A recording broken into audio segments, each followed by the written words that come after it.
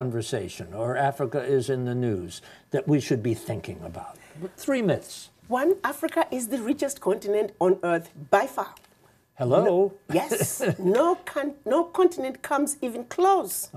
One. Two, we are all Africans because life began in Africa. Life as we know it, I can tell you, my brother, right now, you do your DNA testing, I can tell you a good 50% of you is African.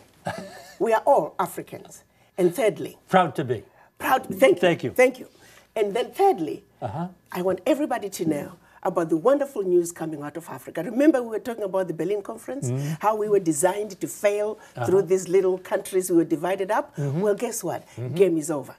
April this year, we saw our leaders come together and signing the African Continental Free Trade Agreement. Yes. Yes, so we have 50 countries that have already signed, and we're going through the process of ratifications. We only need 22 of the 50 to ratify. Already we have 10 ratifications deposited with the African Union. So free trade agreement in Africa. In Africa. For African countries. We're going to negotiate as one bloc.